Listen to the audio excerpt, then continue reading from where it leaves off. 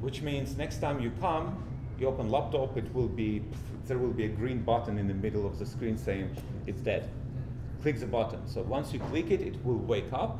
So it will take the same amount of time that happened to me, probably a minute or so, but it will return to the same condition which you left it at. So essentially, you can go on 6 months holiday, come back, click on green button, and it will bring you to exactly the same point which you had when you left for holiday. So that one is interesting. What's that? Yeah, those are other stuff that you can do based very management-y part. This is also good. So Codespace lives within your repository. Remember I said the settings lives within repositories, but quite often you have developers who work with multiple repositories. You may have, I don't know, front end in one, back end in another, some logic in microservice in other 5. Sometimes you will have developer opening like 3, 4, 5 repositories in VS Code in a single application. Can be done as well, so you can do that. Currently, it's a hack, but we are actually working on native support, so you have, without hacking, you can easily open Codespace in multiple repositories in one Codespace. Also great for monorepos. How many people use monorepos here? I really love seeing that number of hands because I hate it. It's such a pain. But for those who do use it, it's also possible. You can have multiple dev containers with different settings in different folders. So depending on which subfolder / project you are working within monorepo, you will be able to pick up those settings as well. This one is different, interesting. Let me try something which has 90% chance of failure, but when it works, it's freaking amazing. github.com/GitHub. GitHub. Is it the one? No. So, what you're looking at is the source code of GitHub. The repository with the whole source code of GitHub. The whole platform. So imagine how much is here, like how much code is here. Now, if it works, it will blow your mind. Count the time. Let's see.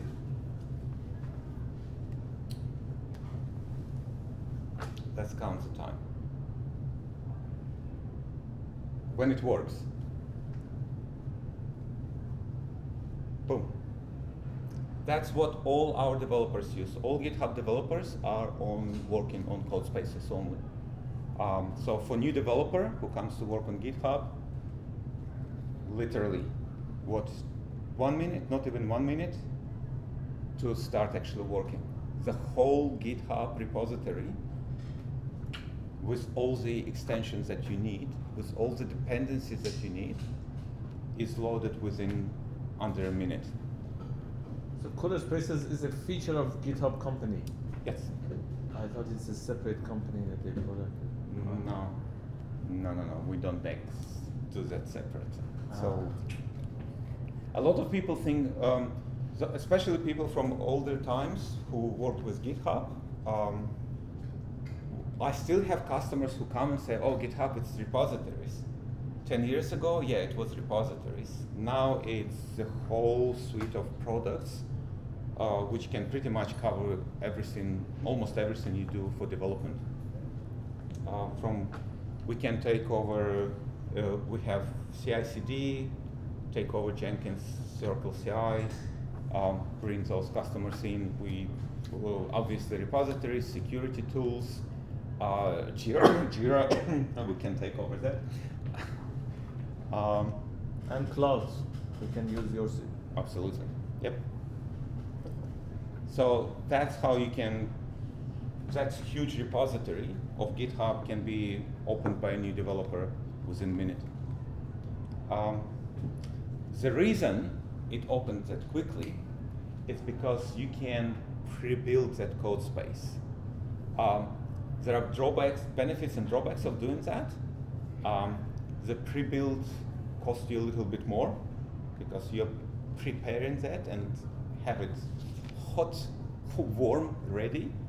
But because you've done that, starting a new code space will take only a few seconds. So our GitHub repository with source code of GitHub, it has been pre-built, so it will take only less than a minute to start. Okay, what else? How can you use Codespaces? Everybody, how many people here have GitHub accounts? You have 60 hours per month of Codespaces for free. 60 hours. 60 hours, yep. Yeah, it's a lot. For your personal projects, it's probably more than you need, really. With the CPU processing power as well, for free. Yeah. So you will get that for 60 hours for free every month. There are a few things that we are working on, like you wanted GPU. It's something that we are working on. Out of the box, it's only Linux and VS Code. So if you do any development on C# or you need Windows command prompt, sorry, keep buying 16-core machines. But if it's Linux, not a problem. The UI is only VS Code. I do know that you can connect a different client. We release support for different client to connect to Codespace other than VS Code. I just can't recall which one. This one is interesting. This one more applicable to enterprise customers. You can specify which Azure subnet to start Codespace in, because a lot of customers have issues. Well, I don't know where you start that VM. It could be in some region I don't trust or in some area I don't trust. I want it to start in my subnet where I have my own policy configured and security set up, and I'm happy with that. So once that one is in, those customers, security folks from those companies will be very happy. And that one will allow you to connect to your internal network. So sometimes what happens is you have a application you develop in here, but you have a staging database, a development database sitting somewhere in a server in your company. Once we're in the cloud, we can't access your server. It won't work. So with this one, we can actually establish VPN connectivity with your server, so you will be working with your cloud environment and still be able to use your company resources on premises if needed. Okay, there will be some bunch. I have the same QR code at the end, so if you want to snap it, feel free, but if not, there will be more at the end. Any questions? Go for it. Yeah, so I guess with regards to the source code, can you like hide the visibility of the source code for like specific users? When you say hide visibility in GitHub? Oh, I guess I mean like on the development instance. Like say for example, there's a bunch of like environment keys or something that you want like hidden. Is that something that's you can do? So what happens when I start Codespace? It starts a VM. It loads VS Code environment, and it checks out my repository into that environment. So how do you solve that problem with your local laptop?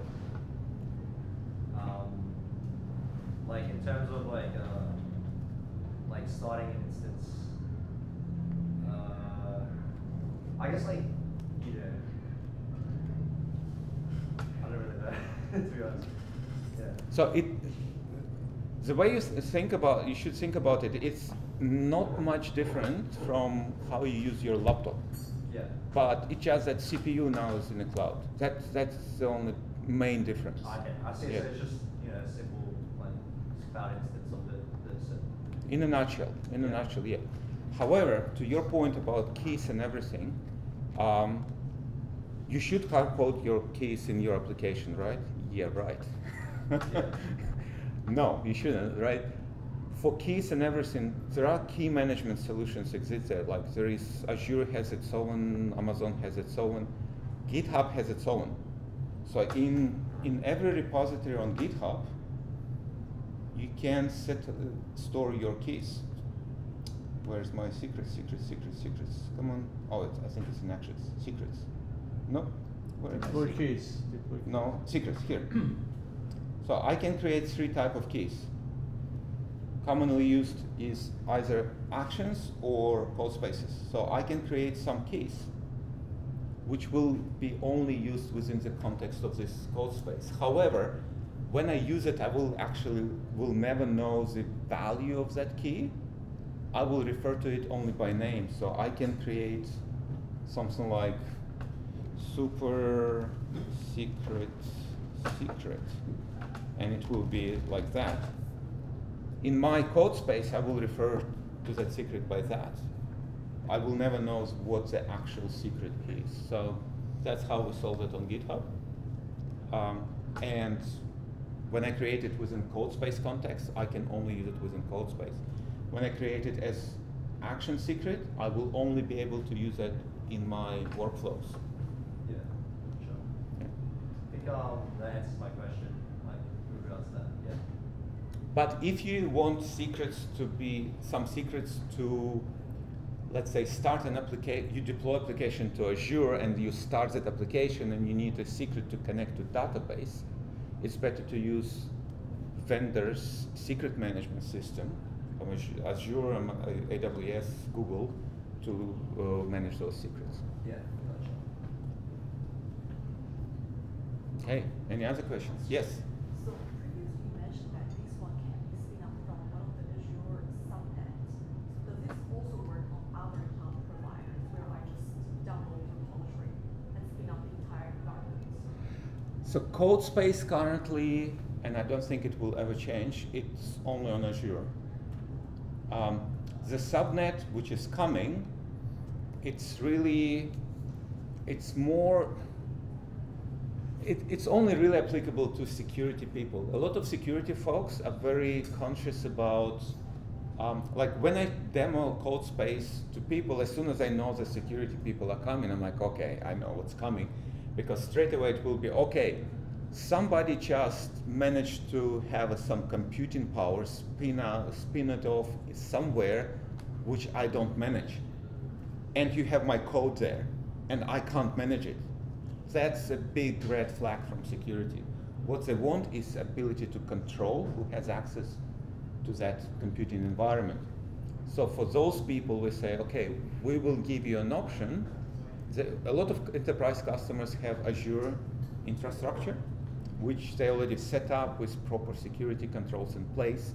So what we're telling them is, we will give you an option, rather than spin it off somewhere, we'll spin it off in your infrastructure.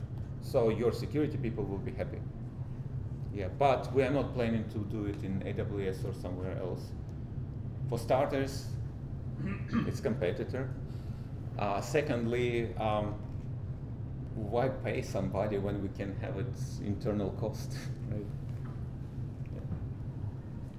Yes? Yeah, you mentioned GPU is coming. Do you know how it will be made available to users? My gut feel is, remember that drop down when it had how many CPUs?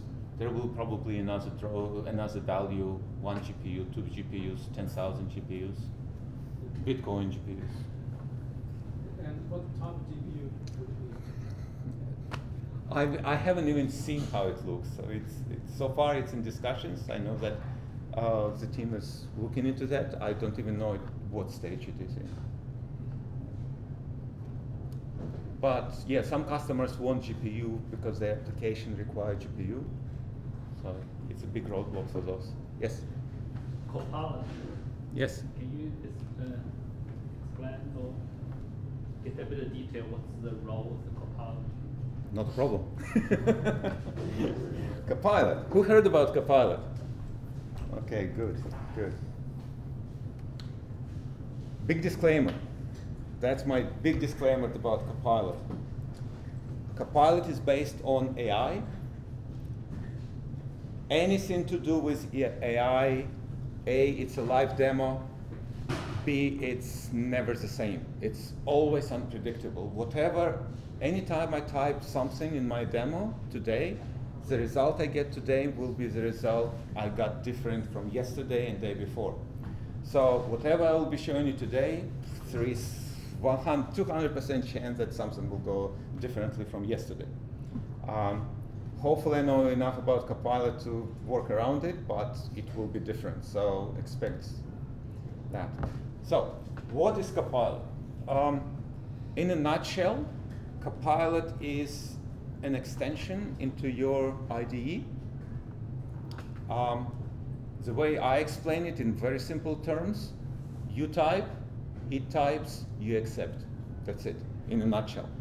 That extension monitors what you are typing. As soon as you stop typing or pause typing, it will grab the data from your IDE, it will send it to Copilot infrastructure, it will come back with suggestions, and you will see what it suggested. You will have an option to accept it or decline it or keep typing. In a nutshell, that's what it does. It does a few things very well. It's not a magic wand, so I'll explain it later. So first, what it does, increase developer productivity. So it's very good at generating boilerplate code. So for example, you're a developer, you start writing, you need to create an array of 12 months. You start doing months equal, open bracket, January, February, March. By April, I'm already bored, and I have to type until December. With Copilot, as soon as I start months equal bracket, it will give you the whole string. So instead of spending a minute, and in my case it could be 2 because I have to go back and fix all the spelling errors I'll do. So instead of doing 1 or 2 minutes, it will be like that. And that's only 12 months. What if it's 365 days, or a temperature between 0 and 100 in increments of 0.7?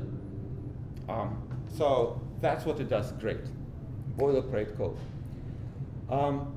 In terms of accelerating innovation, that's an interesting one, and actually you will see it in a demo. It sometimes suggests you stuff that you haven't considered, like new idea to try. You planned to do A and B, it suggests you 77. And like, hold on a sec, that's interesting. I haven't planned on doing that, but it fits with what I'm doing there. Maybe I'll modify what I plan to do and expand it based on that. So it sparks this creativity. And lastly, skill gaps. I experienced it personally. In December, my whole family went overseas. I was home alone for a month. Comes Boxing Day. My wife is coming day after Christmas. So Boxing Christmas, I have nothing to do. I opened up laptop, I started Copilot. In 2 days, from 0 in Python, I'm not a developer, from 0 in Python, absolute 0 in Python, in 2 days, I was able to create an application which takes CSV input. It looks at Excel input, I think. Yeah, Excel input. It looks at CSV mapping file, and based on mapping file, it